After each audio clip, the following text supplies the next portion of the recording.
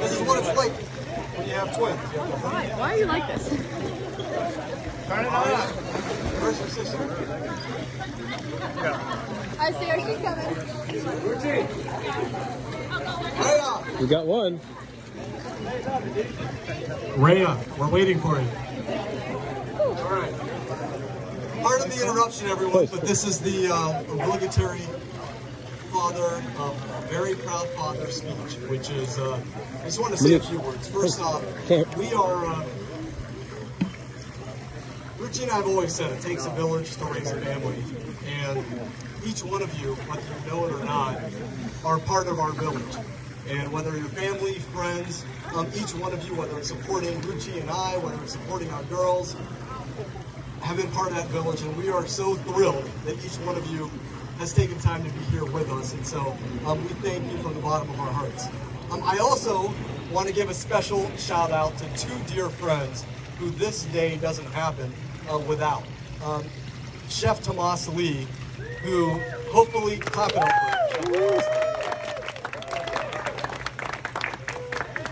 just, dude.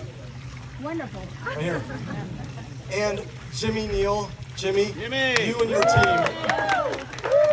The bartender. You know, you're always here. We're brothers. It's always taking care of me. But let me get to the real heart of the matter, which is these two right here behind me. So, girls, when your mom and I got married, we were kind of the youngest of our group that got married. And then we were part of one of the youngest of our groups who had twins. No, children. Yeah, we didn't even know what twins were, except for like, holy cow, she was pretty emotional about having twins. I was really excited. This is going to be like a fun roller coaster ride. But it really didn't hit us until the twins were about a year and a half old. And we're having breakfast in Boston. And we're sitting, with them having breakfast, and these two women walk up to our table. And they're 40 years old-ish, and quickly we realized they're sisters, and quickly we realized they're identical twins.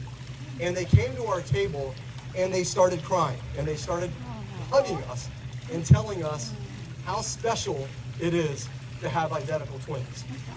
And they pointed over at a table about 20 feet away, and there were about 6 kids that all looked the same, and they were like, those are our kids. And then we live like 2 miles away from each other, and we are like the closest things in the world. And at that moment, at least what I felt was, we had truly trapped lightning in a bottle. And watching you girls grow up has been the privilege of your mom and ours lives. And watching you guys, we all know life is not a straight line. It has lots of twists and turns. And the saying in our family is really simple. It's whether you are falling off a bike, falling off skis, falling off a horse, falling out of a kayak, hitting your head. And all the things that you girls have had to do and to overcome. What do you guys do? You get right back up. It may take a little longer, but you get right back up. And I'm so proud of you. I'm so proud of your kindness, your generosity, your hard work. We are so excited for the future. These guys are going in separate directions. I mean, we got one going in DC, one going in Scottsdale, and I know your roads right now. We're so excited that you guys are going to build your own independent lives and where that's going to go. But I hope your lives and your roads may lead to each other, but you always know that your road can always come to us because you'll be surrounded with love from your mom, Nikki, I, all of us, your family, your friends. We love you girls. We're so excited for you, from our parents, from our family, from our friends.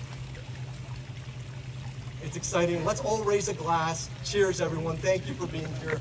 Drink up, have fun. Nice, Manish.